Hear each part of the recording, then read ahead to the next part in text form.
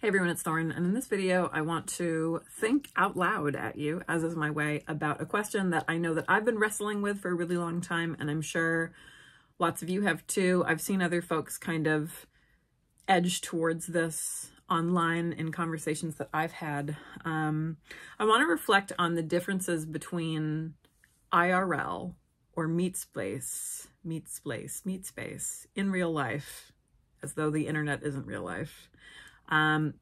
Witchcraft communities versus online witchcraft communities, kind of with the central question of, are these things different movements?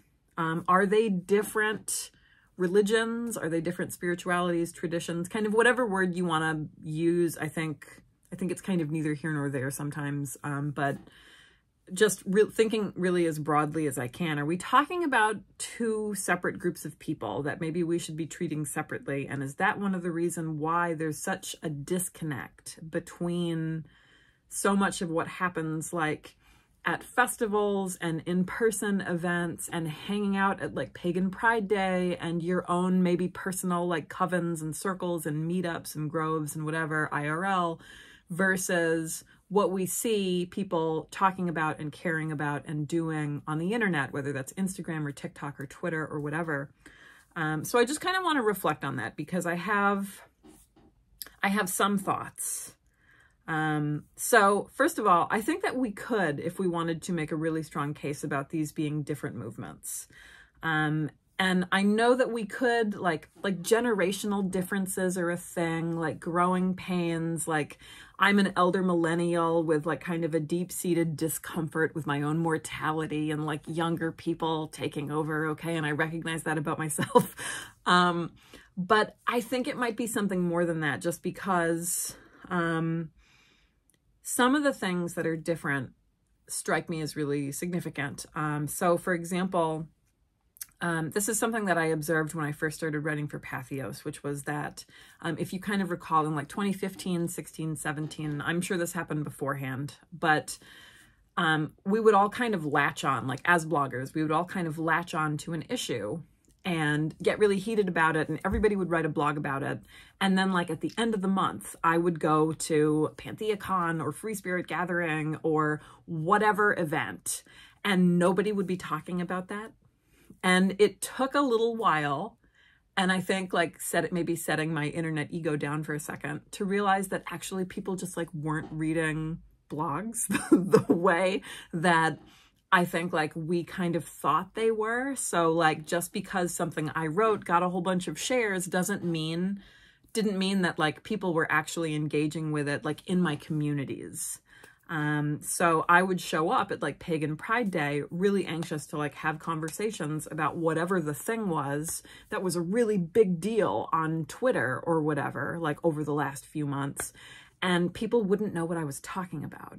And that's when I had this inkling that like things were different. Maybe in a way that I don't think either I didn't notice or maybe was less true, like when the internet first became a thing. Like I had a live journal and I had like an AOL homepage when I was a teenager, and like, so I was on the internet, but I was still going to in-person events, and I don't know if maybe there were so few of us on the internet that there wasn't as much of a disconnect.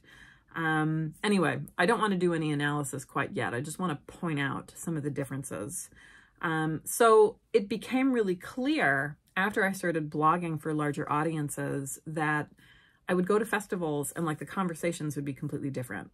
And the same thing would happen like about other things, like about the terms we were using, the jargon, right?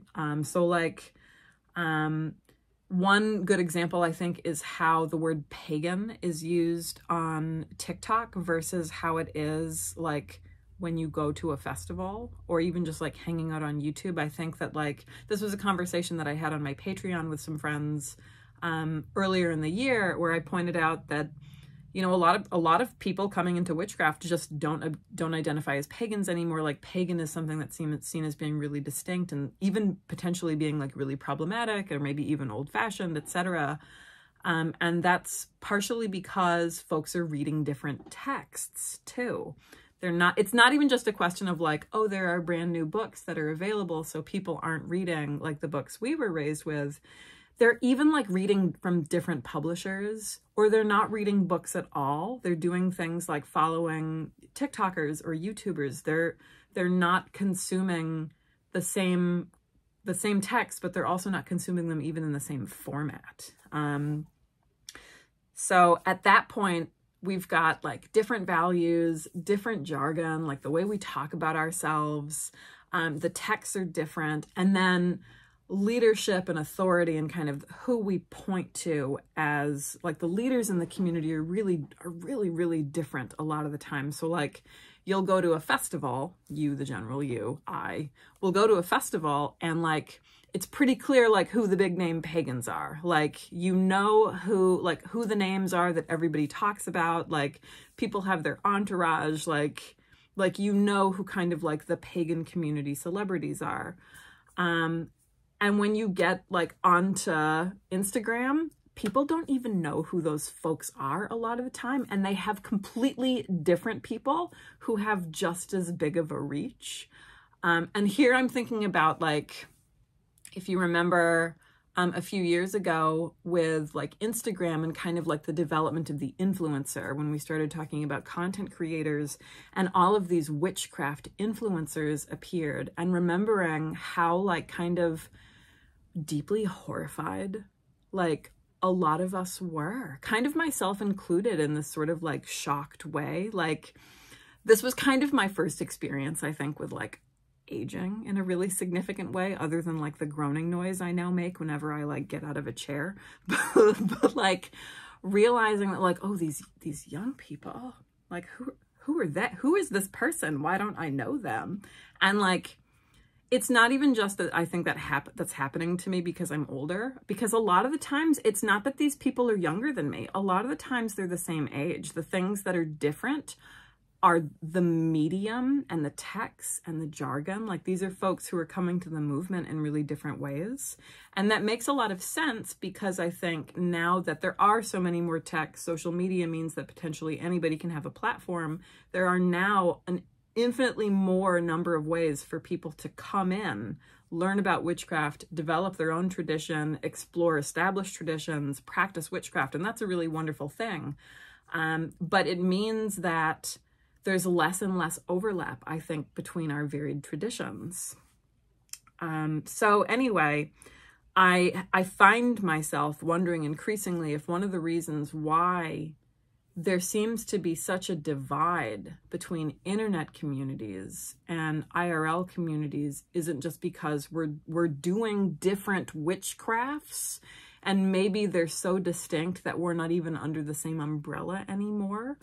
I'm thinking about like in the 80s and 90s reading books and how people would define like the word neo-pagan, and they would say something about like an emphasis on nature or a reverence for the natural world, an emphasis on the divine feminine, like the practice of magic. And there was kind of this like bulleted list of things that were in basically every book, whether it was a book about Wicca or a book about like druidry or some kind of other sort of paganism. Like, there were these points that that we would use over and over again to kind of solidify ourselves as a movement. And like, those things just aren't true anymore. And if those were the things that we were sort of collectively hanging our hats on in the 80s and 90s and earlier, but really I'm thinking about like the publishing boom of the 90s, when all of that stuff seemed to really solidify in like the collective mind. Like, if we don't have those things anymore, then are we doing the same religion / practice / spirituality / whatever you want to call it? So there's that. I think a strong case could be made. Where I hesitate, though, is that I see a lot of the same patterns in, I don't want to generalize and have you think that I'm just talking about young people. I'm not necessarily talking about young people, although a lot of these folks are young. It's more about the platform and the audience, like folks on TikTok, folks on Instagram, this kind of like online generation, like online demographic, whatever, kind of regardless necessarily of how old they are. Like, there's a pattern there that I see that reminds me a lot of what people were doing in the 80s and 90s. I think it's easy for a lot of us to forget today that that publishing boom in the 90s was largely spurred by people who were like, you know, well, fuck this, I'm going to do it for myself, and I'm going to build my own tradition, and I'm going to like find the real witchcraft, and I'm going to do the authentic thing. And like, we need something that speaks to how people live today. Like that, it really kind of echoes, I think, like what folks are doing today. I think that like the values are different and the methods are different. The medium is different, but I think the impulse is the same. It's really interesting, for example, to watch like on TikTok, for example, people are like, you know, oh, well, I really like, I'm not interested in like this particular form of like made up neo-paganism. Like I'm not this sort of pagan because I'm not like, I know that like the Robert Graves stuff is a myth, and like Gerald Gardner made it all up. And there's kind of like this movement away from a constructed paganism towards something that's authentic, and it's people looking towards like maybe their own personal heritage, or they're looking towards various like cultural practices. Like they're trying to explore things that are that speak to them today. And even though like those things are different, that impulse to me echoes the same, because that's what folks were doing in the 90s too. I mean, like when Buckland and Cunningham were writing, there's this emphasis on like, okay, like people are practicing in covens and it's initiatory and like all of this other stuff, but like we're going to go find this thing for ourselves, and we're going to explore something that's like personal and real for us. And I think it's still that same impulse.